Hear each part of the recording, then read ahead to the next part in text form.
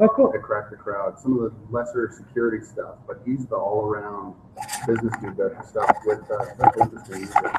Oh, awesome. Joel was one of the. Oh, who did you bring to Utah? Well, the first live broadcast from Sundance was I had something to do with, and the first live music during the U.S. Film Festival from Main Street, I brought in Black Flag and the Dead Kennedys in 1986. So now, guys.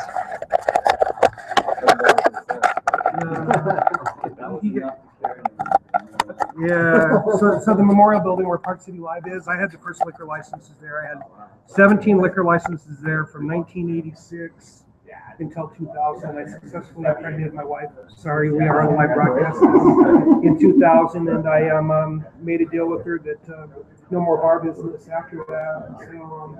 So I've been involved in streaming media. No more music scene. Well, we started in 2000. With Akamai and Microsoft, we worked with Ed McMahon and Drew Carey and started doing the precursor to the reality show that's Last Comic Standing right now from the Improv. We did the first beauty pageant streaming live. It's really tough to convince your wife that you miss her when you're in a tuxedo with a microphone, interviewing girls in bikinis. So. No, I still have something to do with that. I've been working in crowdfunding space. I dabbled in a lot of things, but right now my passion is rural job creation. And Scott's one of our... Scott's from George Robinson. Close. Did I get it right? Miller County. Miller, sorry.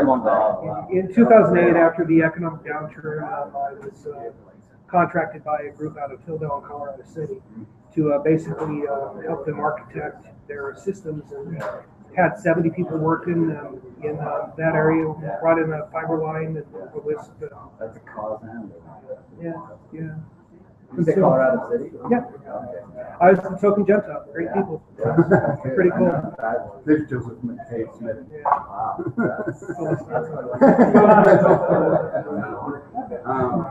Are you the only one? Yeah.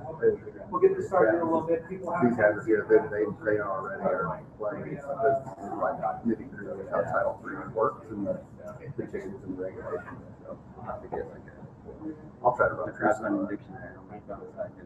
So those of you out there listening to the broadcast, you want me to put up an opportunity for you to have a chat or something like that? Hit me up for it. Let's see.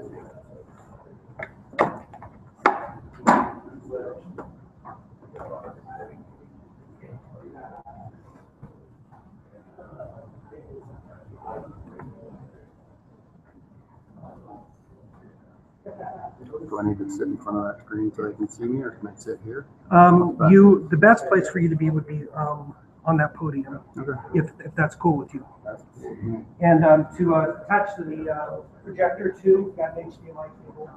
Tad, how are you, buddy? Good to see you. No, it's really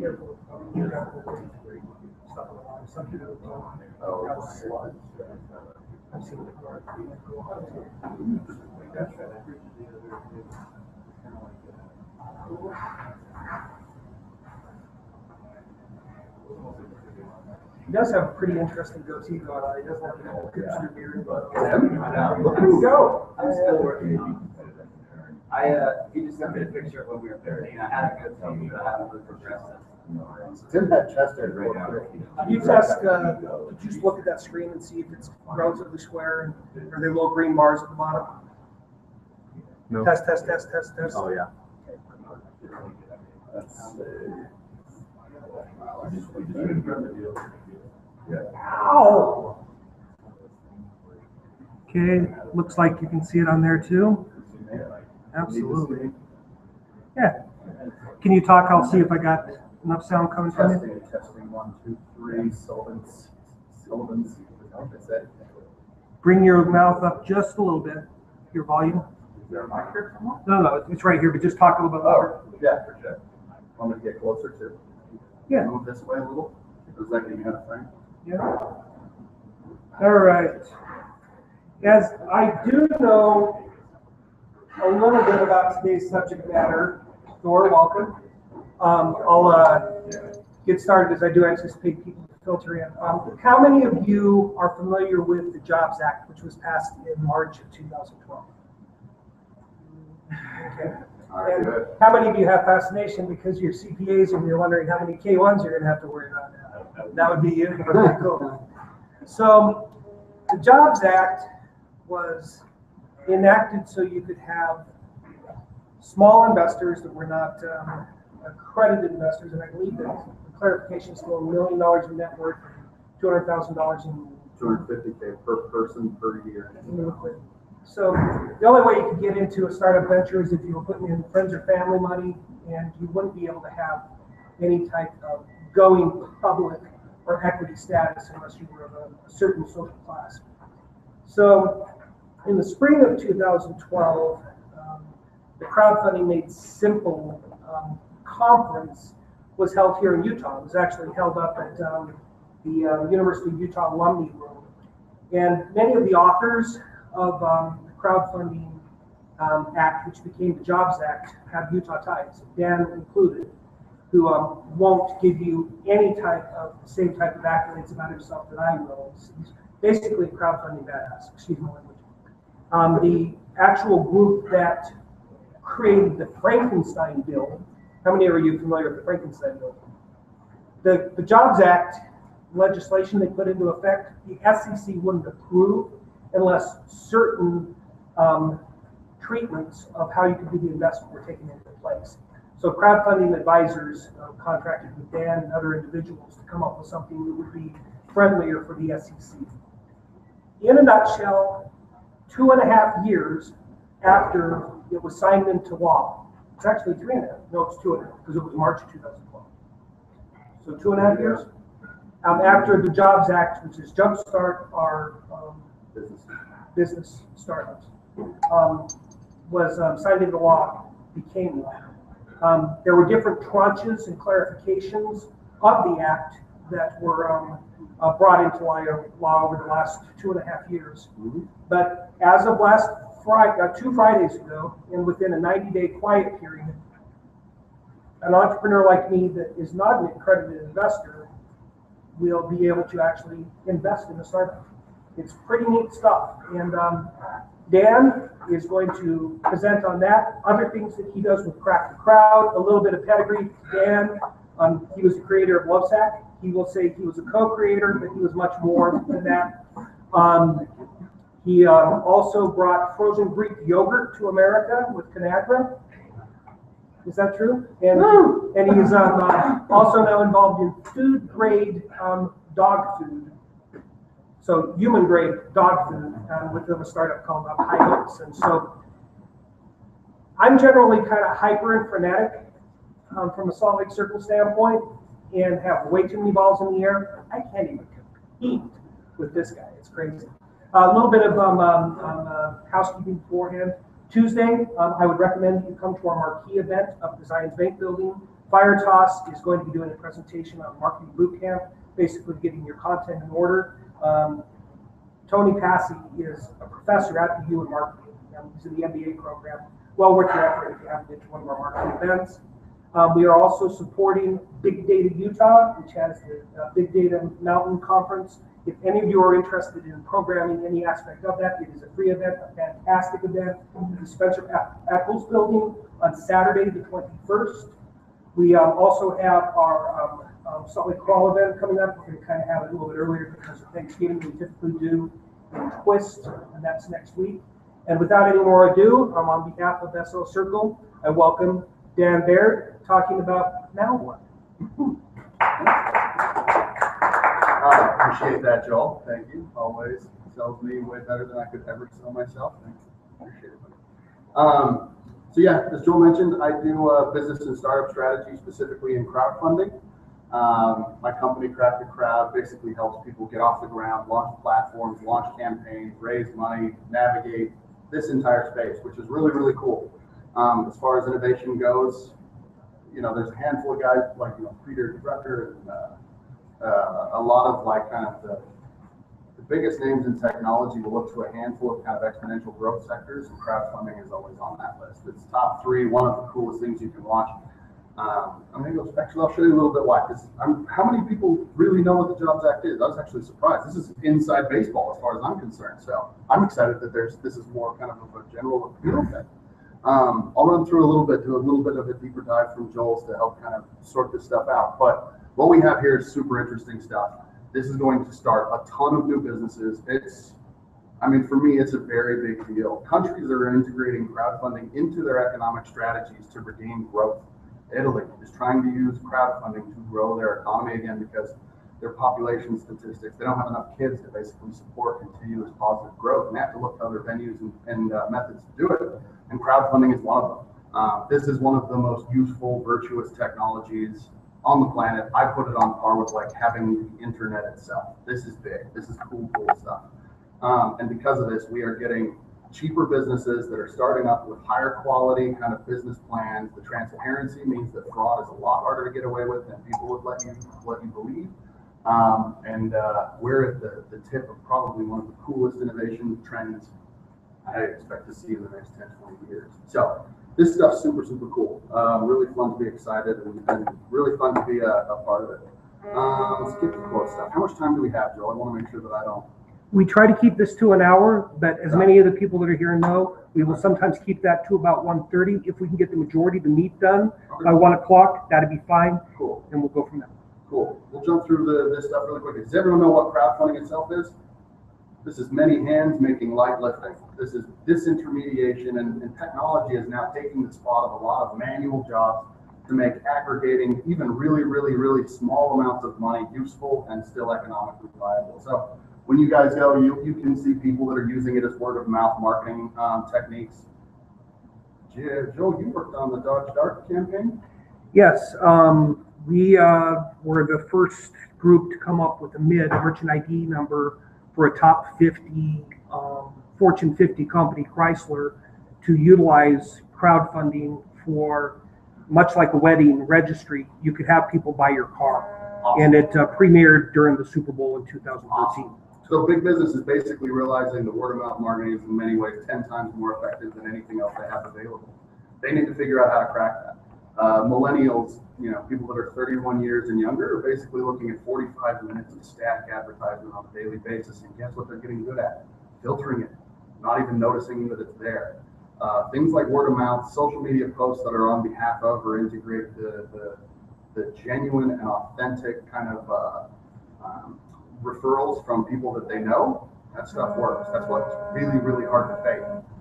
So if you're in business right now and you are looking for, hey, what's the best way that I can spawn and kind of push more business and marketing, this is the way to do it. And obviously, Chrysler's noticing. Donations, you guys have heard GoFundMe. This is where people, this is usually on a personal level, people have bills, a death in the family, cancer, help people raise for all types of stuff. In this space, where basically they have a family or a friend in need, they can all get together, and because of, again, the technology and the economics of it, you can donate $1 and it's effective. You're not wasting your time by giving someone $1. The transaction costs still make it economically viable. We have rewards and the product validation stuff that you guys see on Kickstarter. Really, really cool, because this stuff is like going and putting your idea out there before you have to spend all the money purchasing inventory and doing everything else. You get a really viable read on how good your idea is before you even have to buy inventory. If you guys are watching the news recently, there's a printer called the Glowforge. This is like kind of a 3D laser cutting printer.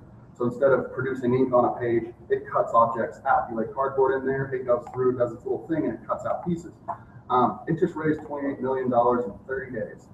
This is the equivalent of, I have a prototype. Will you guys give me $28 million based on the premise that I will eventually send you a printer once it arrives? You're willing to wait 3 months to get it? That guy didn't dilute his cap table. They have a very solid, huge business. They've lowered their risk. They've made their logistics chain way more efficient. They can now turn around and say, I need to order X number of printers, not more, not less. This is how much money I have. It makes businesses way more efficient.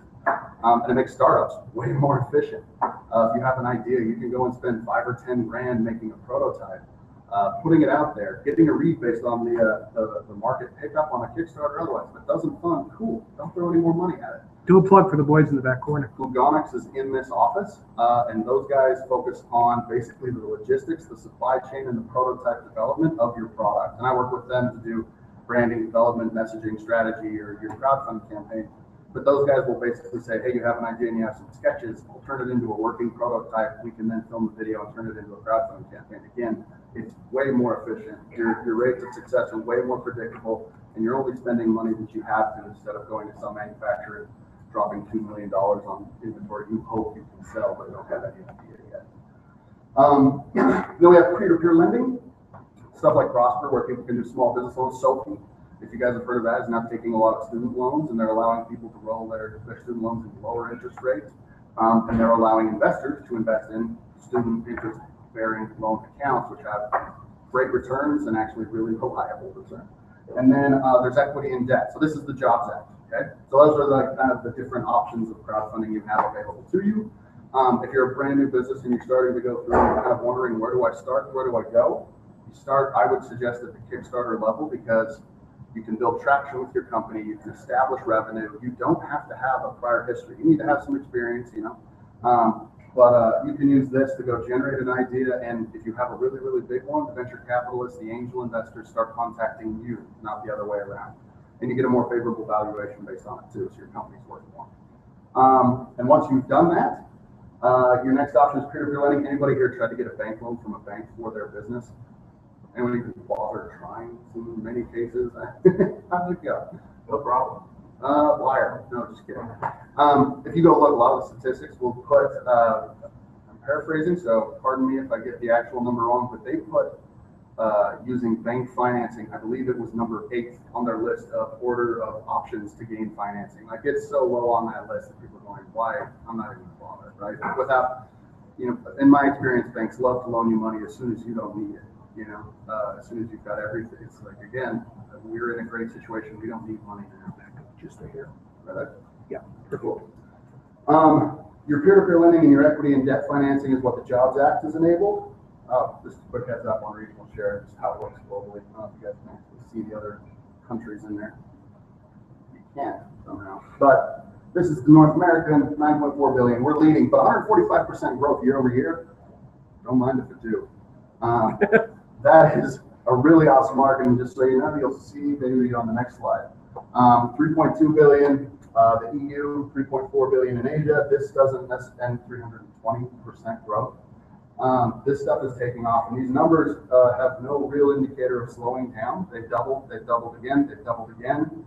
Title 3 just went live. I expect them to more than double again. Yeah, there you go. We went from last 3 years, 6.1, 16 to 34.4. So literally triple-digit growth rates. Lending is growing. Depending on who you talk to, 270,000 new jobs based on crowdfunding. The World Bank report put out by Crowdfund Capital Advisors estimates $96 billion by 2025. And I can tell you, just because they didn't want to look stupid, they made that conservative estimate. So they didn't overdo it, and it's going to be bigger than that for sure. So regulatory rollout, just a little bit more about just how it worked and the kind of timeline. Crowdfunding, we had our perks and donations, our Kickstarters, our Indiegogos.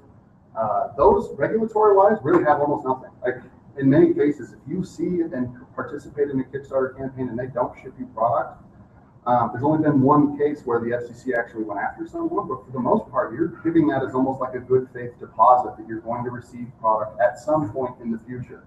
There's a lot of people that talk about there being fraud in that space and stuff, and most of the data, the people that have been studying this, Ethan Mullick at Wharton, they've found, I think, 4 global actual persecutions based on crowdfunding fraud. The reality is a bunch of people try. It does happen.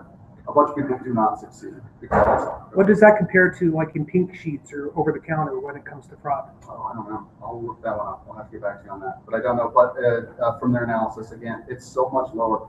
There is an instance of a lot of inexperienced entrepreneurs that are putting out stuff. They're making promises that they don't realize that they can keep, but this is the nature of a startup. Most of the time when you see these really big campaigns that are Oculus Rift level stuff, they're shipping on average of 8 months later than they were originally predicting to. Because the reality, what happens is if you went and put out a product, you went to raise, say, $100,000 on Kickstarter, and you raised $8 million, your original supplier oftentimes can't even handle the existing quantity, and they will just tell you to go find someone else. So a lot of your logistics and stuff that's going up in front of you, quantity and people claim fraud. Really, for the most part, it's really just business and what you should have. There are handfuls of like fraudulent, like cases where you can deliberately see people actually trying to mislead the public, but the problem is the crowd is actually pretty savvy. And one expert that can raise their hand and say, I know this guy, or I know this guy's a fraud, can actually shut down campaigns. And if you go look for the fraud cases that you have there, they oftentimes get shut off way before they actually get too far. You know, they had one where someone was trying to do Kobe beef jerky out of Africa until someone raised their hand. There was an expert said, oh, by the way, there's no Kobe cows in Africa, so this is impossible. Campaign gets shut down. Another guy trying to do a hologram until some nice little engineer chimes in and said this violates Newton's third law. Shut down. So they actually catch them, and they stop them. So a lot of that stuff gets prevented. So we had that one, and that was established. Not much regulation there. Title II came out. Title II was the original accredited investor version that Joel was talking about with high net worth individuals. The SEC, for lack of finding a better way to sort out who should be able to invest, who's okay, and whose money can we safely risk here, they chose accredited investors, and basically they just said, oh, we'll just let rich people do it, which most of us in the space are pretty sad about, because I don't know about you guys, but I have rich friends, and it doesn't have any sort of correlation with them being any smarter. There's no causation principle there. You having money is not the same as you being an intelligent, wise investor. So we were hoping for something that was a little bit more qualitative and, you know, do you understand the risks type of stuff. But for lack of a better alternative, they put that out. And they said, okay, so as long as you have that much money, we'll let you go out and invest. And that was what Title II did. And this one went live. This was October of 2013 when that one first went out. It's being utilized pretty well by, say, real estate firms. And most of the crowdfunding for equity that you see out right now is based on this type of investment. The problem is those accredited investors are only 8 or 9 million people in the U.S. That's not a ton. Guess how many of the 8 or 9 million actively manage their own portfolios at all in the first place? Not that many. So while they don't have any caps and that type of thing, it's great. It's a really limited subset of a limited group. Title IV came out. This was, I'm not going to spend too much time on it because, quite frankly, it's really hard to use. You know, this was meant to be kind of a mini IPO. It raised and kind of allowed you to get more non-accredited investors into your deal. But quite frankly, some of the other limitations they put on it meant that there's a couple of guys that actually did raises via Reg A, and the economics didn't make sense. In some cases, they actually spent, it was as much, if not, I can't remember, it was like they spent, I wish I had the number here. It was several $100,000 to do the raise of a several $100,000 raise. So they basically spent as much on legal fees as they did and retained from the whole thing. They got some great marketing out of it because they were the first to go, and that was probably their ultimate real goal, but way too expensive for it to be economically viable. Not that many investors. It didn't really do what it was supposed to accomplish. So there's a ton of people in this space that just say, you may not want water.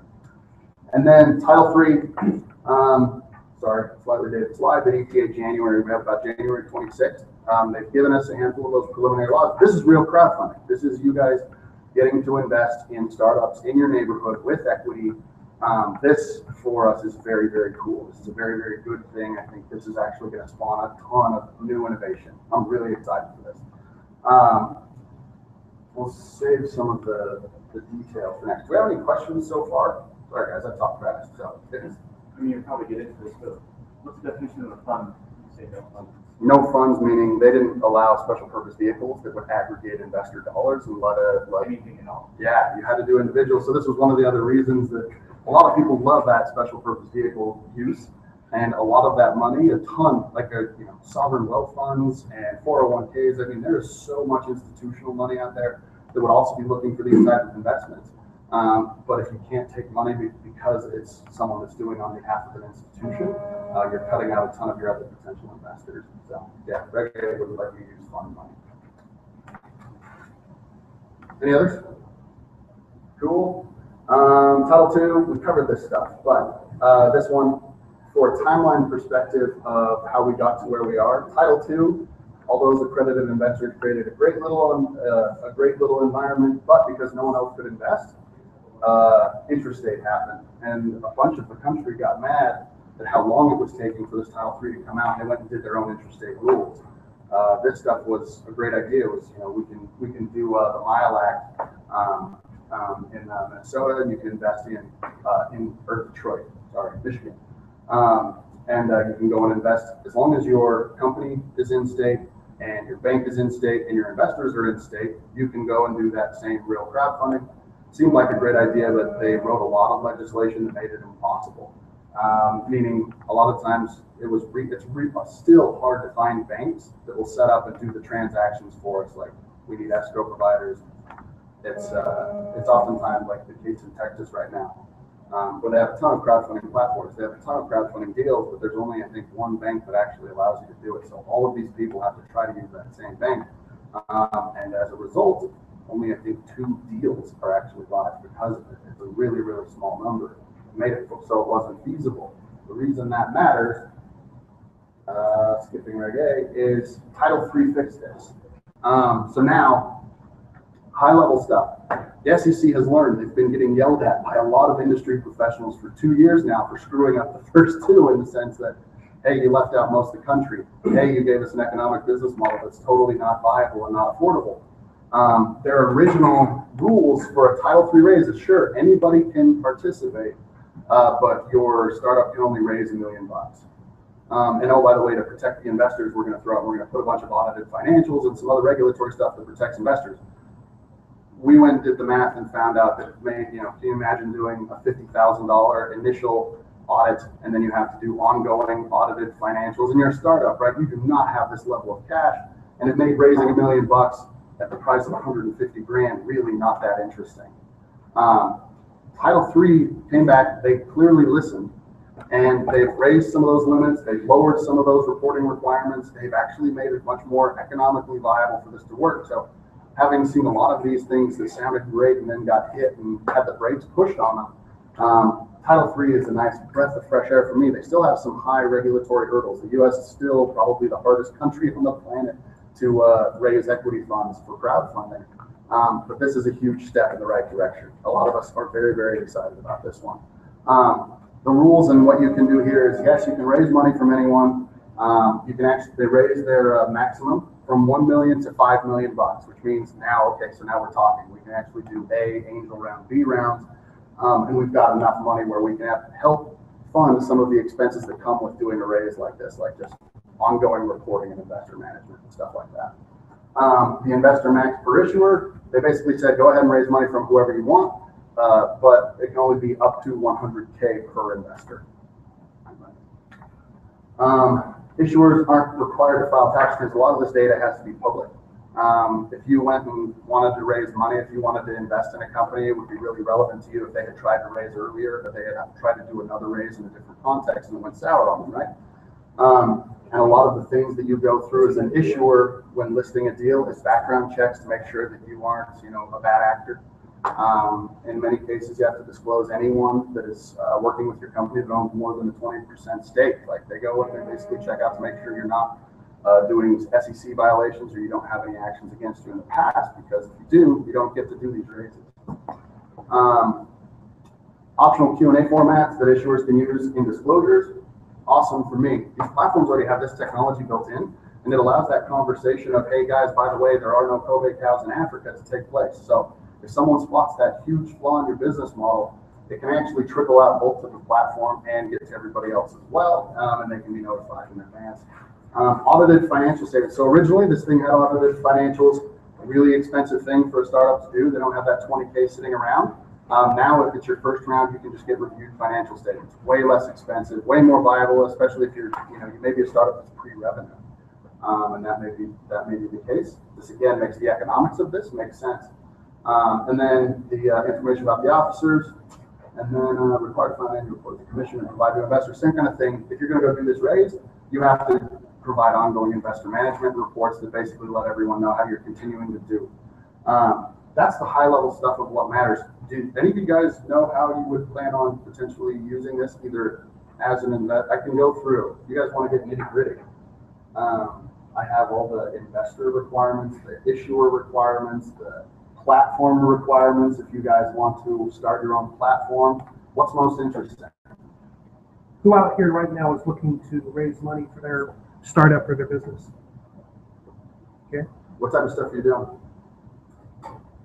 I guess it's a dating app for couples. Cool. It's a nature maintenance, easy sex, and romance, relationship success app. Very So cool. it's a service. Okay. And yes, I'm looking to raise money for it, and this is strange. Let's show you how you could potentially use this. How long has the company been in business?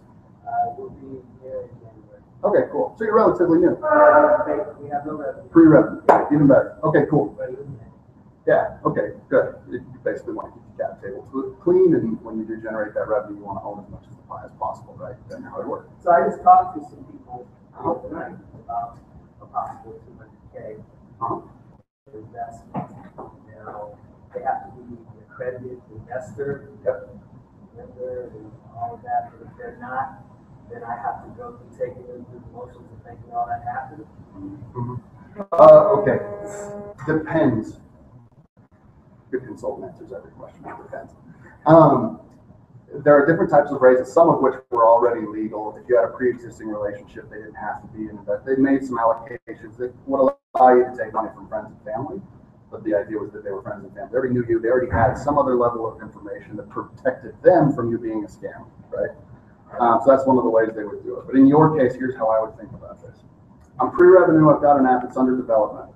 I want to retain as much of the ownership as possible. I want to spend as little money as possible, right? In the first context, I would probably think about, number one, I can throw it out and do the Kickstarter raise. And the really cool thing about that is friends and family are going to participate, sure. I'm going to go ask them. They're going to help. But the other investors, number one, don't have to be accredited, which means anybody can potentially participate. Number two, because of this being a web technology where everything is open and public, it means they don't have to meet me personally ever. I'll happily set up an investor call or do whatever else I need to. But now, geography no longer matters. Introductions to VCs no longer matter. The next Google literally can now come out of a garage startup in Kansas. They don't have to be in Silicon Valley anymore with connections to Sand Hill Road and Stanford professors. Now, this geography play no longer will have an effect like it used to. And it means you can participate on the same level and playing field that a startup straight out of Silicon Valley will with all the money in the universe right around the front door. Okay, so yeah, we're gonna run Indiegogo. Cool. We're gonna wait until February, around Valentine's Day. Smart. The problem is in the interim. And we need operating capital to get some stuff done. Other than rather than just sitting around on our foot and our thumbs waiting for February. So in the interim, in order for me to take money from a private investor, it's not somebody understands, you know. They like my idea. In those contexts, you probably rely on some of the, it's called 506B. If you go talk to a securities attorney, this was one of the earlier ones where it'll allow for friends and family types of raises. And it's probably the one that you'd want to negotiate that one on. You don't need to go like this stuff, and for very good reasons, because it's public and it's on the internet. And if you guys have watched Kickstarter and Indiegogo campaigns, like they're getting incredibly impressive. The production is high. The bar has been phenomenally raised from even what we saw like with Pebble and stuff like that. And they're raising a ton more because of it. You know, Coolest Cooler's doing what, 10+ million. That printer, the Forge printer, to 28 million in 30 days. The Scrotum Sack's up to 40K, which is amazing. But that's a conversation for another day. Just look up the potato salad. Yeah. Did 60 grand. I have one other question. Sure. So how do all these title rulings affect the accelerator type Y Combinator, Techstart, Huge impact. Because now these guys, so you have two different problems, and there's two different little groups. There's basically incubators, which are pre-revenue that are come in, bring an idea, and let's see if we can come up with something. There's accelerators, which are come in with your existing idea, let's see if we can scale it and get it really going much faster, right? Like Common probably closer to the latter. These companies are basically like the number one thing that has always been the biggest problem in the past with all of these innovations is I need to figure out my break-even point. I need to figure out how much money I can afford to put into this idea and whether or not I'm wasting money by putting too much, too little in, right? This is why you see a lot of lean startup development where they're going to a minimum viable product, see if people care enough about that, and then add a little bit more. It's you're maximizing your learning and you're minimizing your cash burn by using that method. That's the idea. With crowdfunding, you can now focus much more on just prototype level development. If you go look at most of these campaigns, they have a really good prototype, and you need a really good prototype. You need to prove that you know how to do the product development. But you don't have to do any of the logistics, the sales and marketing and other things that can cost and take a ton of time and actually still kill your business. I worked on Lovesac, right? Lovesac was one of them. Yes, co-founder of Lovesac. And entirely different than Scrotum. Nice. I appreciate it. May have some of my blood, sweat, and or tears on someone. Lovesac had great profit margins. We sold beanbags for $600. Here was the problem. Our growth rates were so high that we would get kicked in the ass every single time. We had to triple our order from Asia. Every single time we ordered for, I think, 2 or 3 years. I sold out every single day during the Olympics, and I used to deliver at 8 a.m. and get a call at noon that we're out of inventory. It was a stressful month of my freaking life. Crowdfunding helped solve that problem. We could have focused on building 8 kick-ass prototypes, put up a web page that, quite frankly, you can do really, really inexpensively, place an order of 12, 10 million, whatever dollars in revenue, and then just go order them and have them shipped directly to that customer's front door. We didn't need a retail space. I mean, it totally would have flipped the business model. And the reality of my Lovesac experience is you can have positive, huge, fantastic profit margins that look great, but you can also spend yourself into a negative cash balance that can run your company into the ground. We had all the demand in the world, but it was a logistics chain problem that actually caused a ton of the issues with it. Ordering from China can take a long time, and in the crowdfunding context, people are actually really getting used to those 3-month wait periods. They're okay with it. I've got a cooler that I still haven't received, and it is now 8 months late. Right? So. We have a question from YouTube land. His name is Michael Bakumian. I want to raise money to take prototype to next step. I have the CBD, which is cannabinoid. Oh, cannabinoid oil. Yeah. Product that we have developed and have test products ready to raise money to expand. I also have a friend that wants to expand SaaS product from idea to prototype. His interest from what are the best steps? What is a good plan to follow for crowdfunding? What are the best crowdfunding platforms for SaaS? And then he says I should have been there. But it kind of encapsulates what Kirkland talked about here, but into a product for something that could be questionable legality and a product that's SaaS. Okay, so this is possible. Cannabis is one of those other spaces that I wish I liked it because it would be a fantastic place to be putting your business dollars right now because it's going to make a lot of money. Tell them to look at CannaFunder because there is a cannabis-based crowdfunding platform that just focuses on those types of technologies. In most cases, if you're pre-revenue, blanket statement, if you are pre-revenue, I would absolutely go to Kickstarter/Indiegogo route. It allows you to test your market. It allows people that know you to let it genuinely tell you what they actually think about your product. And it allows you to establish your initial track record of people want this and we have revenue.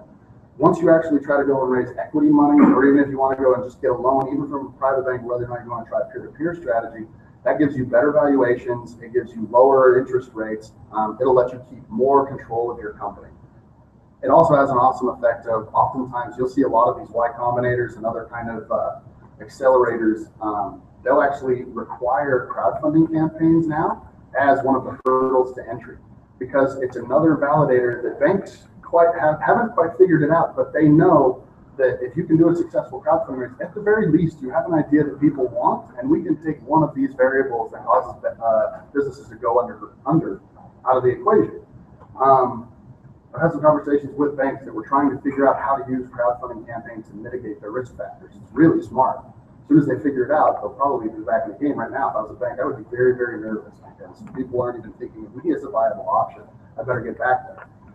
So blanket statement, if you're pre-revenue, go Kickstarter, Indiegogo, or some other pre-sales, perks-based campaign. It'll give you a lot of the data and a lot of the buy-in that you need to actually go into an equity raise. You can go and do an equity raise first, but if you do that, you're going to have to compensate with a really experienced team You're going to have more battles on whether or not your valuation is correct. You're probably going to give up more of your company and get a lower valuation just because they're going to have a higher risk profile for you. They want more data, but you can do that data. And a lot of the assets, the marketing assets that you use from your Kickstarter Indiegogo campaign really contains a ton of the exact same data and terms and everything else that you're going to need for an equity raise. They actually transfer over, and there's quite a bit of overlap between the two. So I would go that route. It'll set you up for the next one, and then you have an equity campaign. Really cool, really interesting thing you want to know about the equity raises. In a handful of the places where they've done longitudinal long-term studies on how this equity campaign impacts companies is really awesome. You don't get just an investor, you get a brand ambassador. So imagine in a year or two, my hypothesis of what's going on. What's the best food shop in Salt Lake? Who's got food? Name one. Anyone. What's nearby, Joel? Harmon. Is Harmon's Utah based? Yeah. Okay, Associated Foods, yeah. Imagine you can go to Harmon's and you're going through the checkout counter and they have an RFID chip that says, not just your local grocer, but your locally owned grocer owned by you. You can scan your phone and for $100, you now become an investor in Harmon's, right? $100, all that expensive, but you like Harmon's, right? They've never done you wrong thus far. You just gave them $100. They're going to have some expenses that are associated with you, right? They're going to have to do some investor updates. They're going to pay a little bit of money on it, but most of it's going to be online and it's going to be automated, so it's not going to be all that expensive. They you gave them $100. They just got a customer for life. They just got a brand ambassador that is going to say, well, I have all the options in the universe. If you go onto your phone and you're in Draper or something else, you're going to look for a Harmon's first. If you own part of it, why would you not want them to do better? So the added cool side effect of this is not just did you actually get the capital, but you've got a long-term, awesome relationship with your customer.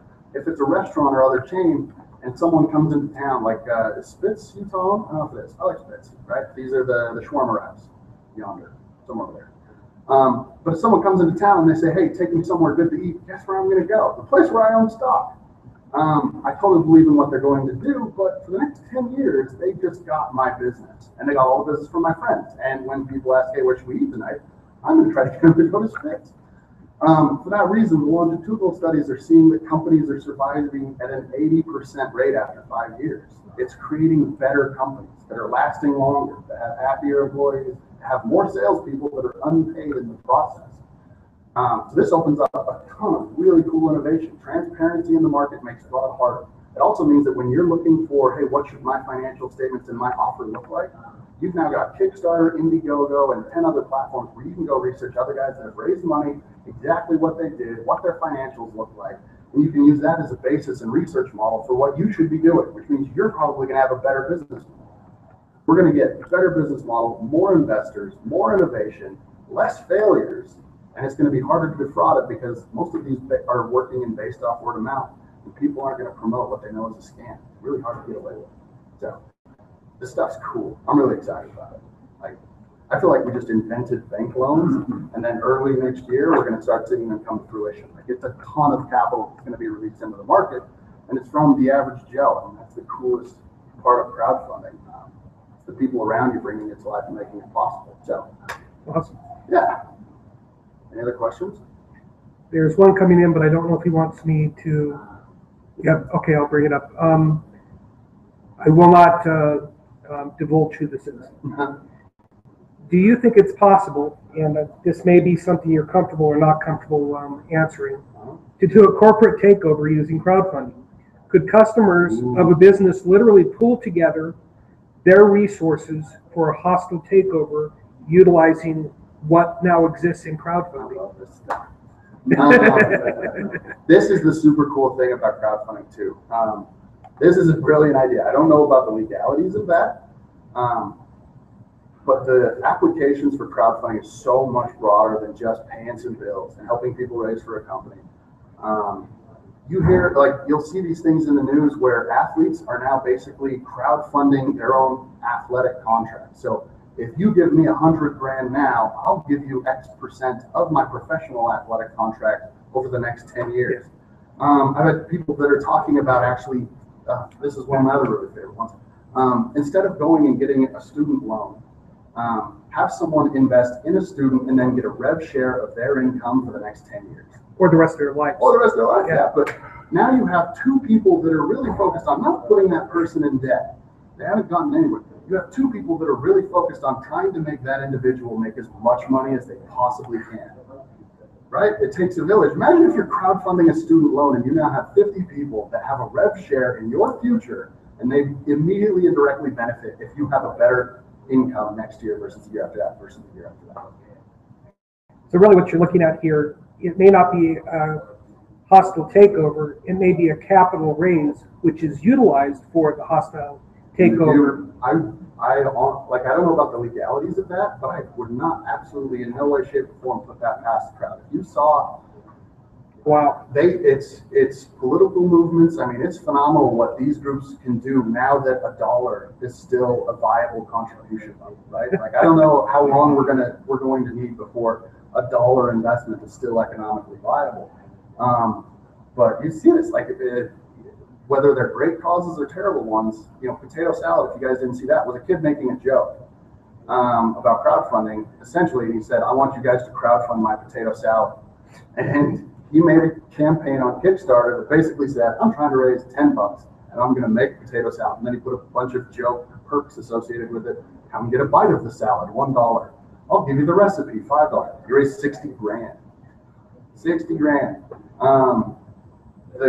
If the crowd attracts and attaches themselves to a cause that they can get behind, they're very much capable of some very, very cool things. So I would not put that past. I don't know about the exact logistics of how you would do it. But based on the other conversations that I've had on other people's ideas, we're still very much on the early end of what we can do with all this. And I think that would be awesome. I'd love to actually see that. That'd be pretty fun. Yeah, anyways, other question? You guys want to see one?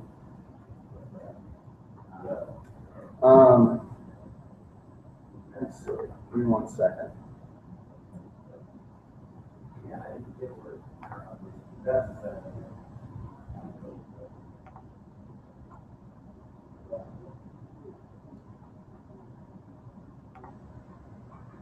But overall, I mean, the funnest part about this is just how much new innovation at lower risk you guys now have available to you.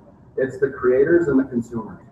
They call it the disintermediation of, what do you want to call it, technology eating the world and stuff like that. We're already at a spot where jobs that require creativity are almost 2x in demand from those where people are just turning around. It means that people are going to be much more incentivized, and if they aren't thinking on their own, if they aren't coming up with really interesting, innovative stuff, they're probably worried. They probably are going to be unemployed. They're going to have very different incentives to become creative, which means we're probably at the very beginning of another renaissance there because of stuff like this, which is why it's growing so quickly and has such an exponential kind of curve. It's going to have some phenomenal impact on us. This is another one that we have this one coming up, and it's just one of our products. This is a non-profit, but it's one that I really like. You guys hear this? Are they going to be able to hear this, Joe? I don't have you hooked up to the speaker, but I'll talk through it.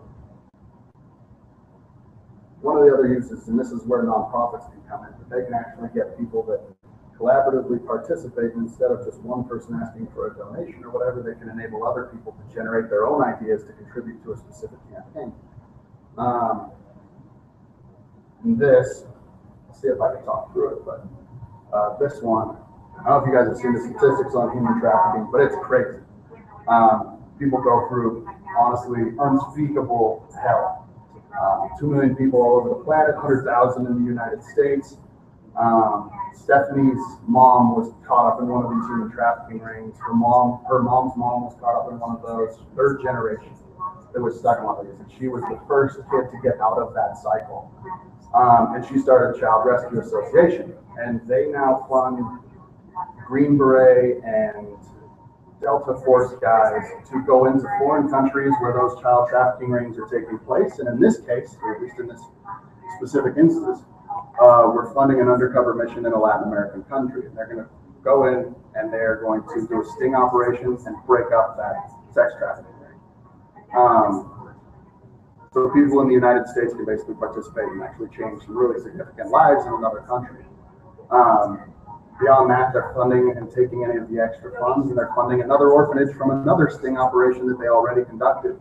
So after these kids really, besides the obvious of just the horrible stuff that they have to do once they're done, and the people that have them locked down, will prevent them from getting educations, learning any professional skills, because it gives them any other alternative, which means oftentimes even if they get rescued, they have no other skill set, and they go back to this willingly. So these guys are breaking up those rings. They're setting up orphanages and counseling and giving them real life skill sets so they can actually get out of this lifestyle. That's crazy. There was an article in CNN the other day that had one of the girls that had been rescued from a ring. She was in one for 4 years, and they estimated she was raped 43,000 times. 43,000 times. So this one is going to be going up on Indiegogo in about next week. And it's going to be a really cool one. I mean, you can find out, to go to the disintermediation of it. $5 is economically viable for them to ask for, and that $5, it just feeds a kid for a day. $100 gives them the $100 they need for all of their aftercare and support for an entire month, and their $1,800 is on average the cost to get an entire kid rescued. So. What's the difference in the end money that goes to a cause here with a traditional charity and the administrative costs that go into a traditional charity or cause? Yeah. This one's going straight to this one's going straight there. So versus like a dilution of like 80-90% in the traditional. Yeah, this one's going there. I mean, I think on a couple of the rewards where they have t-shirts and stuff that may be incorporated in, but these are mission funds. So, sorry to cut something. No, appreciate it. Sure. Does the company have to have, I mean, in this case, they don't necessarily have a cause at the beginning. They do. The company that's doing a crowdfunding, sure. Do they have to offer the investor some sort of? You got to be, yeah, okay. So in an equity scenario, okay, let me answer this on two tiers. If you're doing a non-equity raise, you don't have to offer anything. These guys have a handful of perks, as they call them, that they are giving you. Like they have doing t-shirts. Since some of their staff is like former special operations and stuff, they're taking people out and they're showing you. If you for like I think it's $300, you can get a firearms shooting range course with a former Delta Force operative. They have some escape and evasion courses that a couple special ops guys are actually teaching. So they're doing some. You don't have to. On the equity side, you have to be much more careful about the quote-unquote perks of it. The SEC and these guys get really nervous when you start mixing non-monetary incentives into the equation. They want everyone to be treated equally.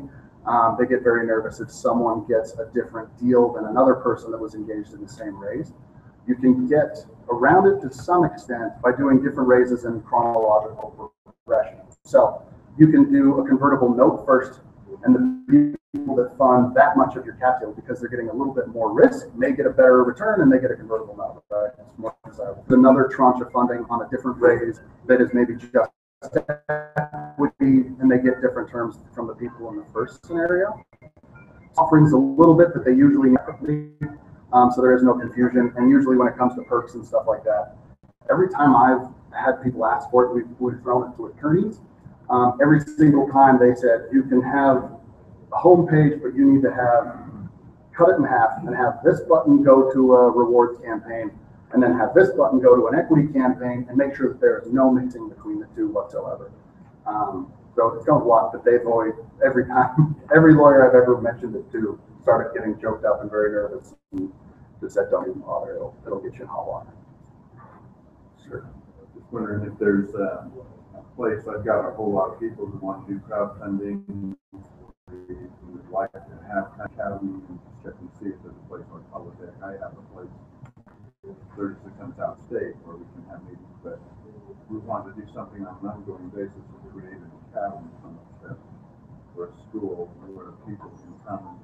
But, having something like this once a year is not going to cut it. People got to go get the education. So how do we network the people in crowdfunding together to learn what they do? like an ongoing series. Right. Stuff. Right. Joel? I think that the tie into groups like the Circle, SL Circle, the Product Association of Utah, Made in Utah, and in essence, knowing that there's educational demand, kind of going back to where 2.5, 3 years ago, there were quite a few meetings specifically on the use case. If there were an ability to start on something that was like quarterly and to develop it into curriculum, it would go out of the realm of being a networking group application and actually become something where Thor, who's an attorney, or Dan, who is a content guy, or Scott, who's a governmental guy, could provide perspective that is not regulatory back into a learning environment. That's what I'd like to do, and actually move it to a weekly type situation. Would be a very. The amazing thing about Utah is you've probably got here within the Utah ecosystem probably 20 to 30% of the preeminent experts per se on crowdfunding again. So I don't see it being that much of a push, and if not, being able to do something virtual to be able to bring in something, we certainly have the contacts within CFPA. We've got Judy Robinette here, Richard Swart here, and they would probably be interested in being able to have some real world feedback. But I'd encourage it not just being premise based, but something that would be streamed. And, No, I would very much like it to be streamed like that. So I'd like to contact whatever I get to. perhaps we'll have a little bit of time between one and 1:30 for next year. So, awesome. Yeah, if you guys don't have any other questions, I have one last oh, one, like, and I apologize You're for fine. getting it late. Joel told me this is the one I wanted. Cool, thank you. With regard to crowdfunding, are you allowed to give swag like t-shirts and hats and membership without having to report, or is that, once you give out stuff like that, does that throw you into a reporting category? I mean, are you allowed to? You're talking about like a Kickstarter or Indiegogo stuff, right? Yeah, you Do whatever you want. you exchange, $100 for your t-shirt kind of deal. No, I mean, it'll make it to your P&L and stuff like that, just because you're obviously gonna have to buy the t-shirt, but no, you're not reporting. No, there's literally almost no regulation associated with that side. If you go look at the terms and conditions of the Kickstarters and Indiegogos, you'll see prominently that they don't have to do anything for you, period. Yeah, no. What you want to watch out for and what people do get into hot water for is basically just angering that crowd. Most of the time, the people that are promoting you know who you are, know you personally. They're all pretty smart. If they wanted to look you up, they could look you up and figure that, there are definitely cases where people screwed up and had people literally knock on your door. But no, like from a regulatory, do I have to tell people that I gave out a t-shirt and stuff? No, I mean, it'll be documented. But once you put these things up on, say, a Kickstarter or an Indiegogo, they stay up. Pass fail, they'll be up. It's there. So it's still it's documented and it's available. But yeah, I wouldn't worry about that. As the slides didn't come across too well on YouTube, do you have any objection to converting that into a PDF? And Nope. we'll put that up. Now I've been getting yelled at by my YouTube for not doing enough stuff on SlideShare. It's like, okay. Yeah, SlideShare would be fine, just as long as we gathered everybody's email addresses that are attending, and we'll attach it to the YouTube as well. Cool. There's no other questions. Just break, guys. But I appreciate the time. Thanks. Appreciate having me. And as a plug to HoloDeck for hosting this, we have this here on a weekly basis. If there's any subjects, much like you're talking about, that you'd like to see within this forum, let us know. We're always looking for speakers. We may or may not, because of some other things going on, have a session next week, a week before the Thanksgiving break. But if this is your first time at HoloDeck, and I don't see any folks that are too terribly new, please talk to Andy. She'll walk you around with what they offer here from the co-working as well as the incubator and accelerator space that we have.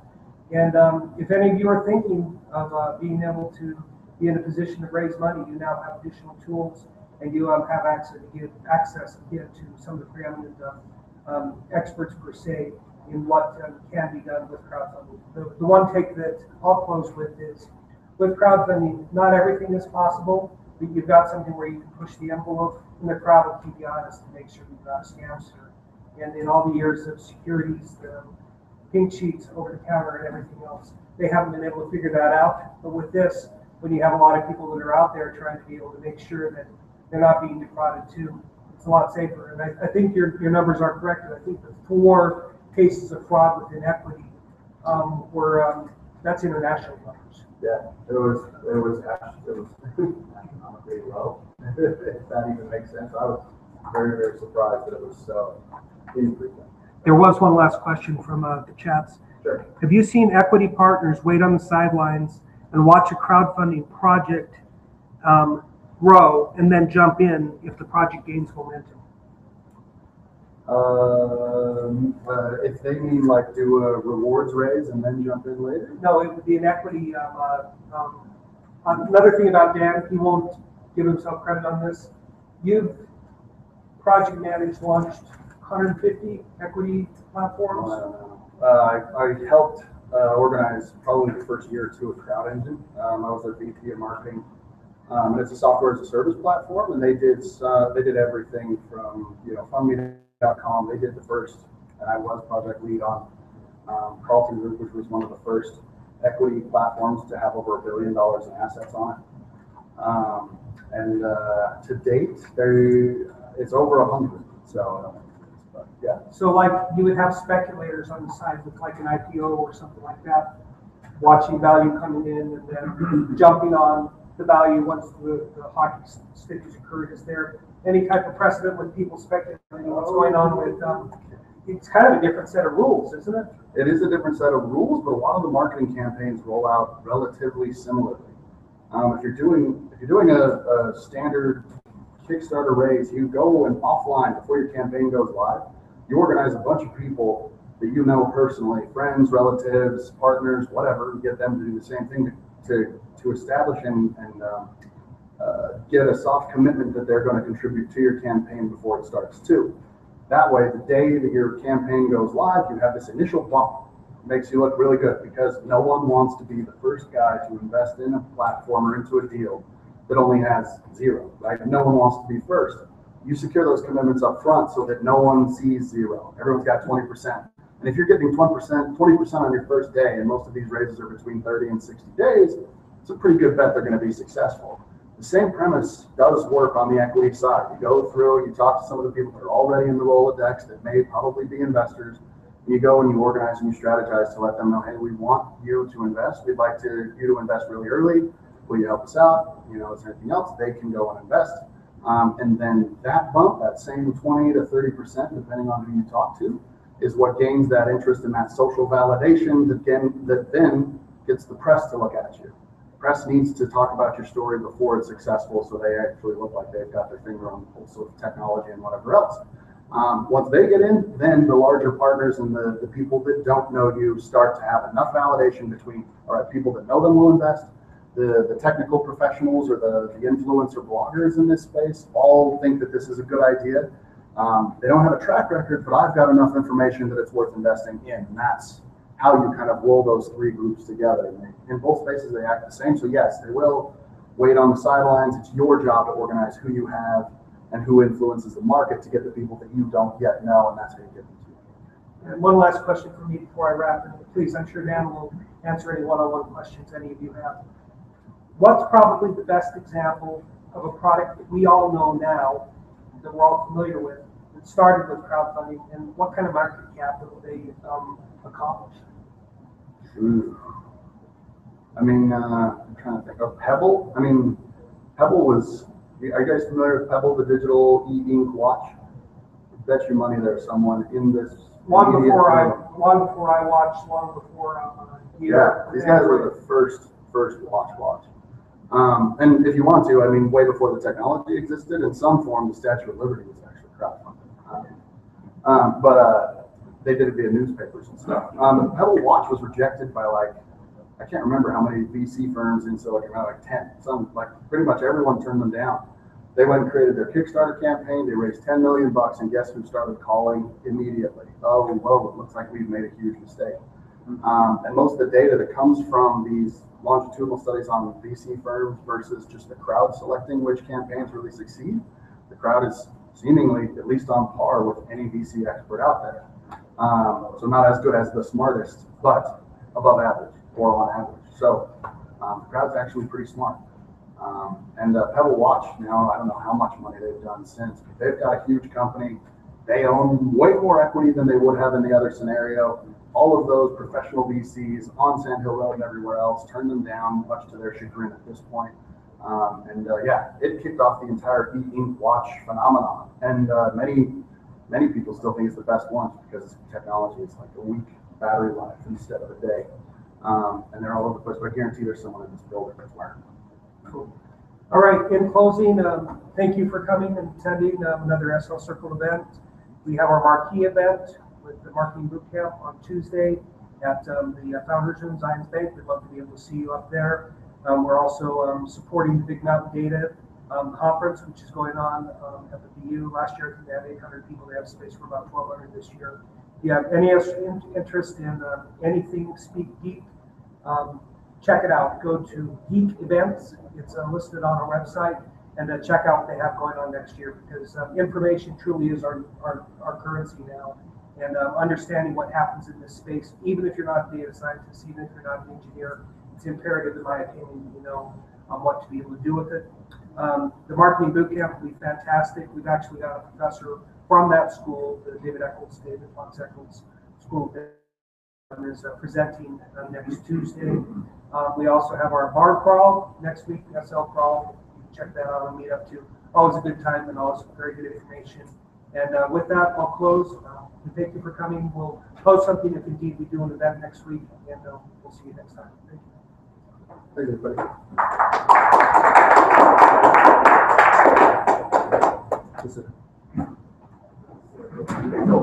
Yeah. What do you say?